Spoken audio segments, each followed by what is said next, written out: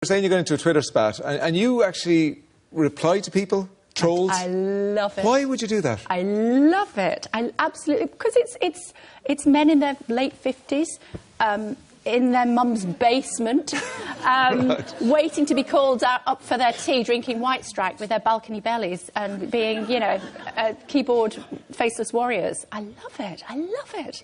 And what sort of things do you say to them? It depends. Sometimes if they are massively, massively abusive, I might say, "Is that you, Dad?"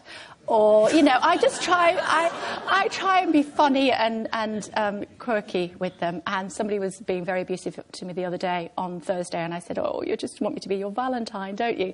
I just think that if you take the steam out of it, quite often they delete their tweets afterwards. Right.